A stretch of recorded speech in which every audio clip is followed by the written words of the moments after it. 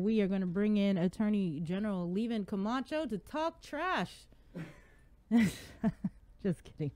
No, we're actually talking about the Ordot Dump and the latest filing in the U.S. Supreme Court. Good morning, AG. Good morning, Sabrina. Good morning, Andy. Good morning. This is just, wow. Whenever I hear about the Ordot Dump, when I first got to Guam over 20 or so years ago, the Ordot Dump was one of the stories that I was assigned to cover. And this one was when it wasn't covered on a daily basis. So going there to the dump, it was just terrible. It was just like the worst assignment any reporter could do because, like I said, it just smelled so bad. The flies were ginormous. But, you know, I have a friend, a family that lives by the Ordot Dump now, and it's just a mountain. You can't smell anything at all. But the case is still kind of unresolved in terms of the holding the federal government accountable. And so if you could just share with us and bring us up to speed with this latest briefing. Sure. So as you mentioned, this has been going on for decades now, and actually goes back to a while back, but I think 2002 was when EPA sued the government of Guam about the Ordot Dump. And I guess, you know, relevant to our case, they actually identified that the Navy was somewhat responsible for the pollution and the contamination up there, but they elected not to sue the Navy or make them part of that case. And that was under the Clean Water Act. So 2004, we have a consent decree. 2014, actually, under my predecessor, Elizabeth Barrett Anderson, Attorney General Barrett Anderson, we sued the Navy, asking that they pay their fair share of what it would cost to clean it up. So the price tag is about $160 million. And as we pointed out in our briefing, that's about 20% of the total of our budget for last year. So it's an extremely large amount of money. And I just want to be clear that what we're asking for is for the Navy to pay their fair share. So once we get to figuring out just how much they contaminated and how much is responsible, you know, the government of Guam contributed to it, then we can figure out, okay, of this $160 million, how much should the Navy pay and how much should the government of Guam pay? At this point, the Navy hasn't paid a dime, and we've been solely responsible as the government of Guam for paying for the cleanup costs. So that's what this action is really meant to do. Just Navy, pay what your fair share is for using the dump for decades, starting in the 40s, going through the Vietnam War, and also the Korean War, and, you know, DDT, Agent Orange, I believe, were all discharged at the Ordot Dump at some point. It's unlined. So we filed our petition with the Supreme Court in September. The DOJ filed their opposition brief. We just wrapped up briefing last week, which is where you guys got the press release. And we are now on schedule to be presented to justices the first week of January at their conference. So just a little bit of procedure. It'll take 4 of them to decide that they want to accept our case for us to move to the next stage. And only a very small percentage of cases get accepted every year. I believe the estimate is 70 to 80 out of 7,000 to 8,000 petitions are accepted. But the one thing that we have, 2 things going for us, we actually have a situation in our case where there's a split or disagreement between 3 or 4 of the different circuits, federal circuits across the country, on how to interpret these environmental documents and statutes and when you need to file your case. So that's what we're presenting, and we're hoping they take it, and then we'll move on to the next phase, which would be briefing on the merits of our case. Mm-hmm. And you said the feds had filed, the U.S. Department of Justice filed their opposition. Was it mainly because of, you know, well, Gov Guam, you had your opportunity to do so. It's been X amount of years, so it's not our fault. Yeah, so the main theory is that, and this is where it just gets, you know, when EPA sued Guam, they sued us under the Clean Water Act, and then we sued them under CERCLA, a different environmental statute, which has different remedies that are available. So the argument that we've made is, well, how would we have known to file the CERCLA case in a CWA case? Mm-hmm. And there's actually one federal circuit that's held that one agreement doesn't trigger your rights to or your requirement to bring a lawsuit under a separate law. So that is really the gist of it. The other main point is the consent decree basically allowed the United States to bring us back into court. We weren't done. We just agreed to do certain things, and if we didn't comply, then they had the ability to bring us back in and say, no, Guam, you guys didn't do it. So we argued it goes both ways. You can't say you've resolved liability, it's a settlement agreement, but then point out that both sides can kind of come back and reopen this thing if needed. So those are the two main points that we've asked the Supreme Court of the United States to review and to settle basically across all the federal circuits. What was that circuit you said? The Second Circuit is the one that's held that a non-CERC, so a CWA agreement wouldn't trigger a CERCLA suit or case. And I'm sorry, but what state or jurisdiction is that? I don't know what states would make up the Second Circuit. I know that on the other side, the Third, the Ninth, and the Seventh, and the DC Circuit now have held that a non-CERCLA agreement can trigger CERCLA. Ninth Circuit is where we fall under. So if you hear about the Ninth Circuit, that's where, that's why. That geographically, that's where we fall under. So I'm not as familiar with all the other circuits and where geographically they fall under. I just know Guam because that's where we get sworn in to practice federal law. Can you kind of bring us up to speed with the consent decree then, and where we are, and has the control been turned over to the government of Guam? You know, and again, once we were sworn in, I know that Governor and Lieutenant Governor were very involved at the onset, and they were able to get operations transferred away from the receiver to Guam Solid Waste. So that was a huge win. I think we're just trying to wrap up a few pieces, which were contracts that were negotiated by the receiver, and to transfer them to GSWA. But, you know, without COVID hitting, the optimism was that they would have actually terminated the receivership completely this year. So there may be a few more hearings that need to happen just to make sure that everything administratively is wrapped up. But my understanding is operationally, things have been turned over to GSWA for quite some time now. Okay. How long would it typically take for the U.S. Supreme Court to make a decision on whether or not they would accept a case? So they're set to have their conference. We should know within a few weeks whether or not we're going to be accepted. Okay. And who will be the one to argue the case before the U.S. Supreme Court? Will it be you or? We have counsel who's been involved in that. So, you know, we'll have to cross that bridge when we get there. Hopefully they accept. Hopefully we're one of the chosen few that gets to move forward. We haven't really worked through the logistics that far down the road. Yeah. Why do you think that, we didn't pursue this years back? Well, part of it is resources, Sabrina. I mean, I hate to say it, but, just having experts on our side who do deal with this. We've had to outsource this litigation, and it's not unusual, but it's one of those things where we now as an office have taken on, we've sued for NEPA, we've sued for PFAS, but when you have a consumer protection division of 4 attorneys and they do an amazing job with our deputy, Fred Nishihira down there, but you need a team of experts, and especially when you get into a lot of the science involved in figuring out just how much contamination is going on. So part of it's going to be resources.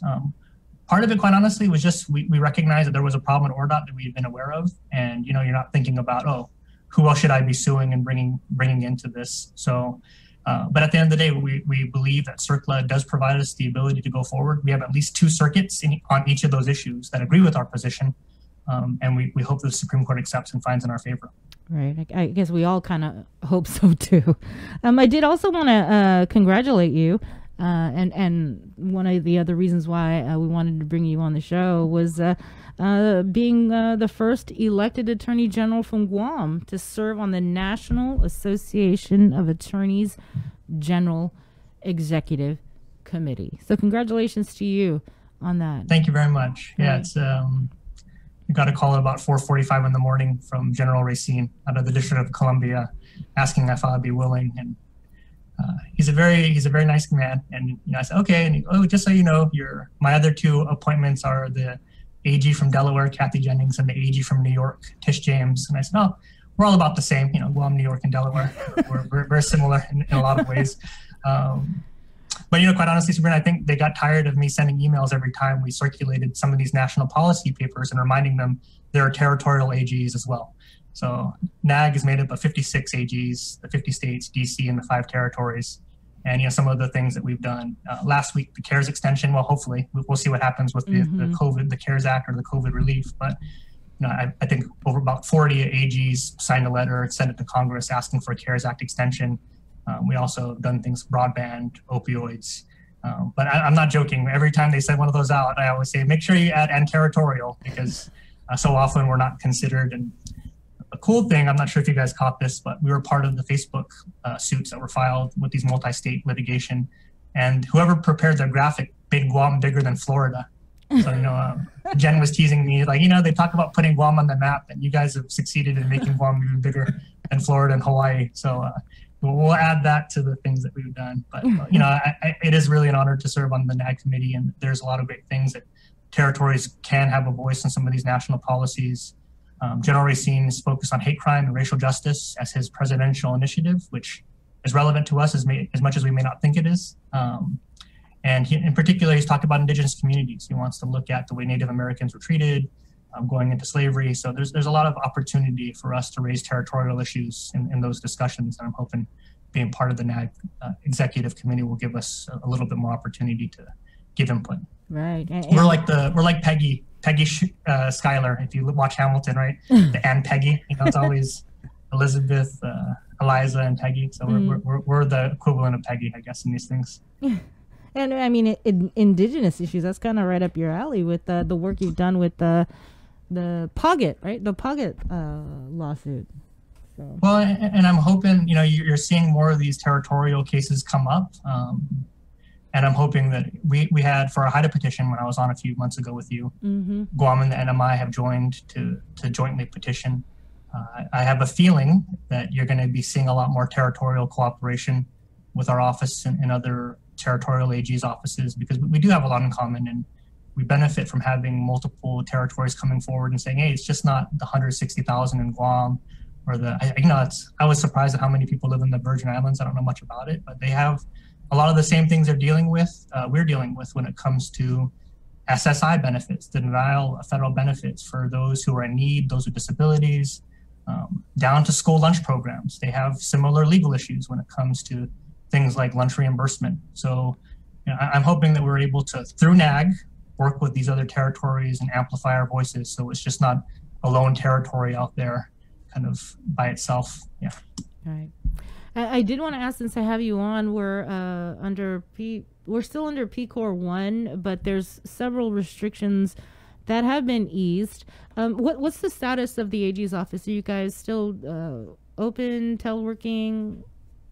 We're open at 50% now, except for those divisions which we need to have more staff come in, just to essential services. So our child support has been in actually for quite some time now, to handle PUA and any garnishments that are happening to get those money out, those funds out, because we know how important they are. Our criminal division, prosecution division has been in.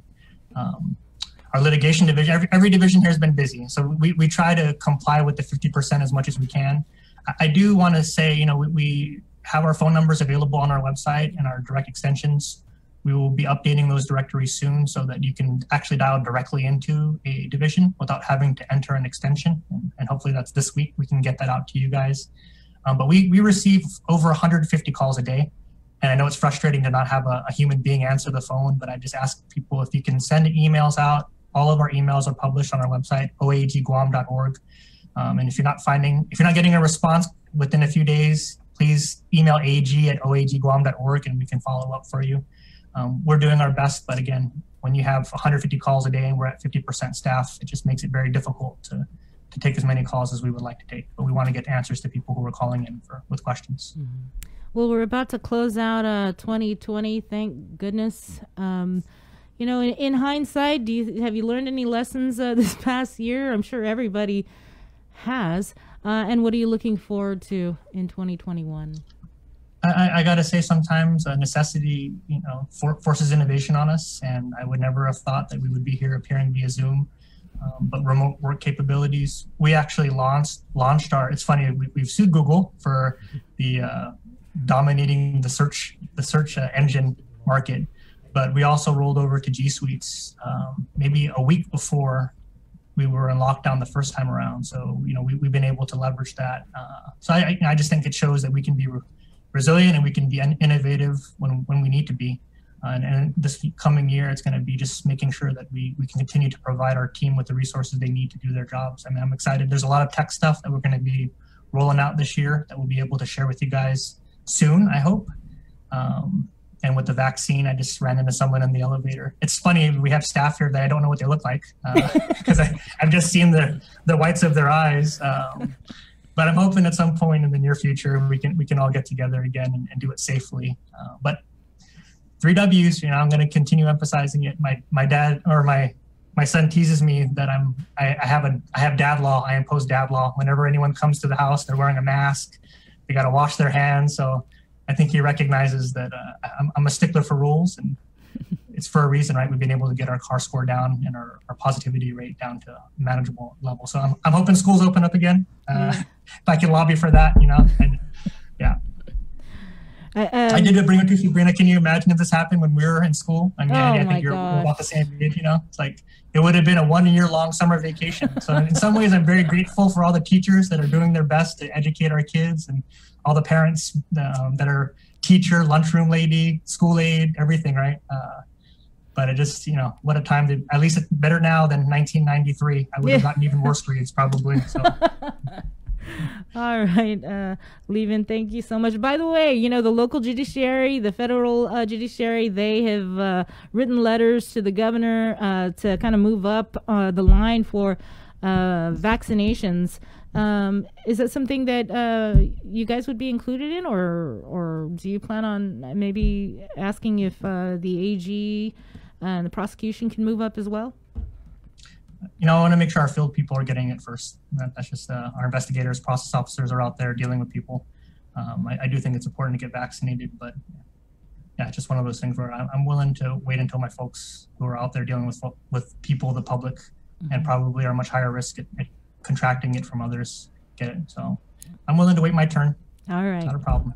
All right. Thanks, AG. Happy New Year to you and the family. Thank you. Happy New Year to you as well. All right. Take care. Just, thanks. All right. Checking in with Attorney General Leevin Camacho, talking trash with him about the filing in the U.S. Supreme Court. We're just going to have